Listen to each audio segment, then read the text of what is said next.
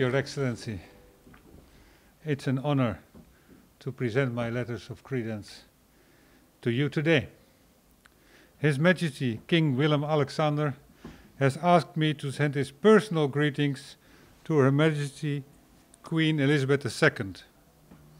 His Majesty King Willem-Alexander would also like to send his warm greetings to St. Lucia and to its people.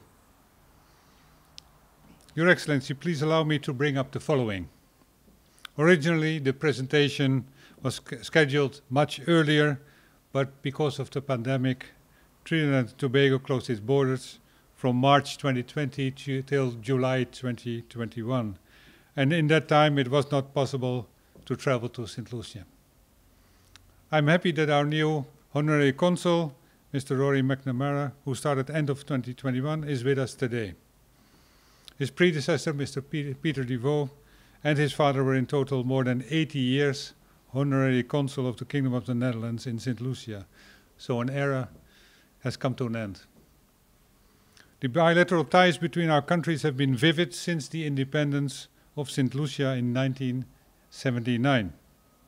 I'm looking forward to working with you to strengthen the relationship between our two countries. As you might know, I was able to visit St. Lucia informally on the 29th of November last year, only one day. But on that day, I visited Castries and the Dutch-owned beer brewery in the south, where I got an impressive overview of their activities. There are good possibilities for our two countries to cooperate. For instance, connected to water and waste management, ecotourism, and sustainable agriculture. Water management is in our veins since the 13th century, when on St. Lucia Day in 1287, a huge flood changed the geographic landscape of the Netherlands forever. A great part of the Netherlands is below sea level, and we learned how to cooperate to protect ourselves against the sea. The Kingdom of the Netherlands is ready to share this know-how with St. Lucia, and I can provide you with names of companies in this field. The Netherlands is at a distance of more than 7,000 kilometers, and still Dutch tourists and sailors find St. Lucia very attractive to visit. Not so far away, there is ample interaction between the 6 Kingdom Islands in the Caribbean region and your country. Like St. Lucia, there are SIDS, Curaçao, Aruba, Sint Maarten, Bonaire, Statia, and Saba. They would like to get in touch to exchange experiences and best practices on climate change and the influence on the global pandemic, on the economy, and especially also on tourism. Curaçao hopes to extend collaboration in the future on a number of other areas as well. For instance, renewable energy. Though the COVID-19 pandemic is not over yet, the world is now shocked by the war in Ukraine. The Kingdom of the Netherlands and St. Lucia, in effect all of the CARICOM countries, stood side by side supporting the UN General Assembly resolutions condemning the Russian invasion in Ukraine. And the effects of this war are to be felt and are noticeable in the Caribbean. The Kingdom of the Netherlands appreciates the regional security system, contribution to strengthening security cooperation in the region. As neighbors, the Netherlands Navy Command in Curaçao seeks to expand their partnership with RSS, and we look forward to interact with your government. Concerning security, the Kingdom of the Netherlands supports strong cooperation to combat cross-border criminality. The Treaty of San Jose that aims to enhance regional maritime security cooperation, anti-drugs, is important to us. And I was happy to learn that St. Lucia and other CARICOM countries are planning to sign and ratify this treaty this year. The Kingdom of the Netherlands signed a MOU with SDIMA in 2019, ensuring cooperation in disaster risk management. With this MOU, we embedded the Dutch Navy into regional disaster mechanisms, enabling also to assist quickly and effectively in the region. Your Excellency, the Kingdom of the Netherlands will continue to collaborate with St. Lucia on issues of mutual concern, be it bilateral, be it multilateral.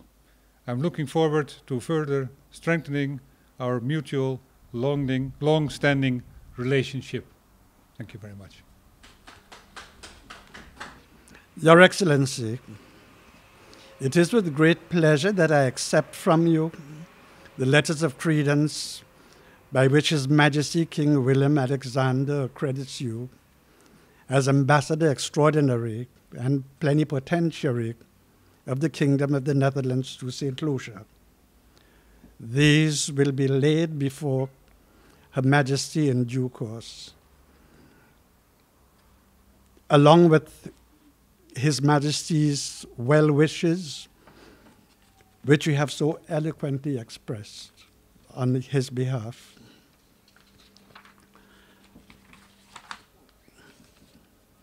Your Excellency, since establishing diplomatic relations in 1980, St. Lucia and the Netherlands have had cordial relations and share a special bond of friendship as with other European unions or members. This friendship is somewhat heightened by your national presence in our hemisphere through association with your 6 constituent countries of Aruba, Bonaire, Curacao, Saba, St. Eustatius, and St. Martin, all sister islands of the Caribbean Sea.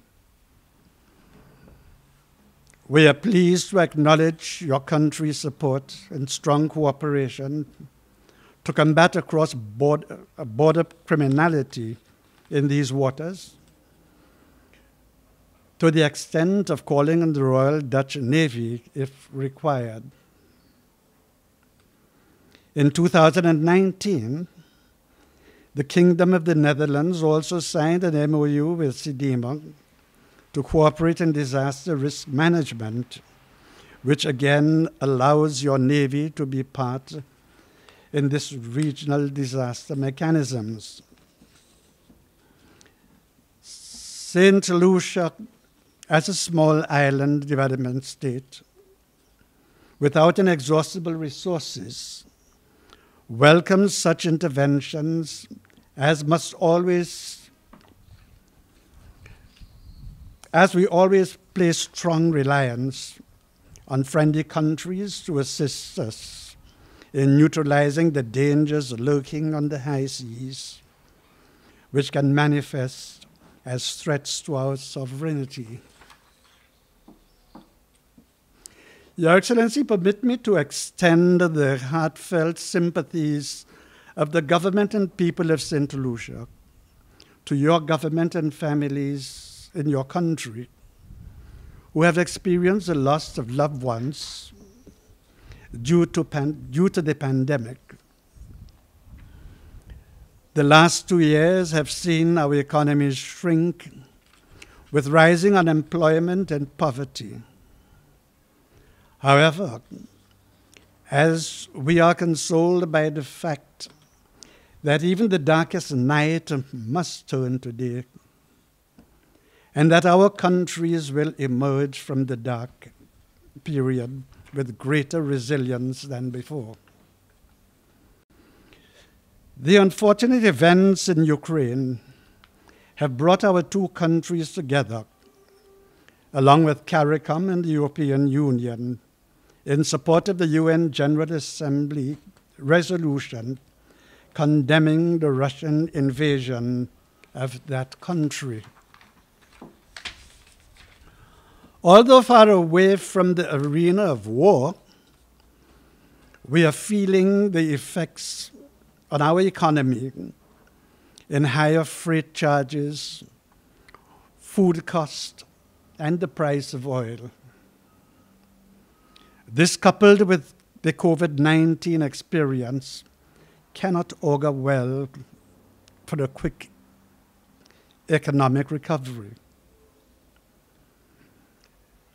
Our survival in the international arena must be based on sound bilateral, multilateral cooperation through treaties within friendly nations, of which the EPA is ongoing, between CARICOM member states and the European Union. However, every forward stride we have attempted, we are held in check with one form of differentiation or other that prevents us from enjoying the tangible benefits promised at the point of signing. Any gains we were hoping to achieve for our countries in improving human development is thwarted when income per capita is used as a measure of comparative analysis. There seems to be no consideration to our inherent vulnerability to exogenous shocks that often destroy the total GDP, taking years to rebuild.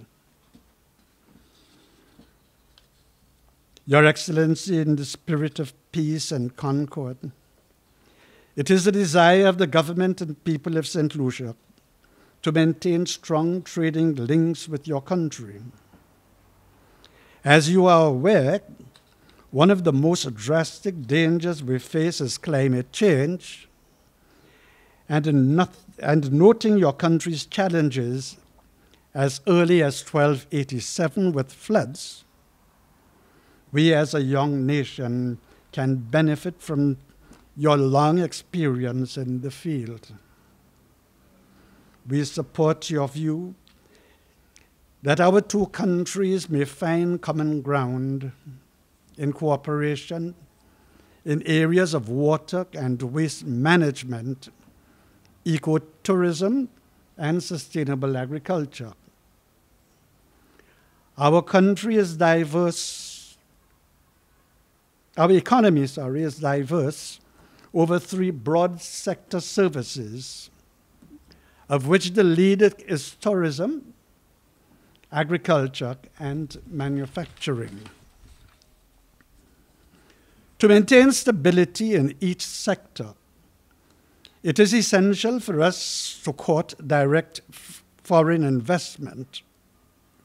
To this end, we are proud to have you as an ally as we continue to work assiduously to move our people forward along the road of progress and development.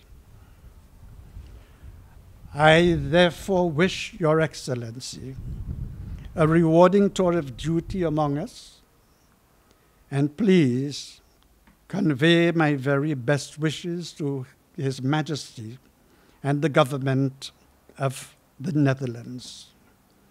Best wishes for peace and continued prosperity from the government and people of St. Lucia. Thank you.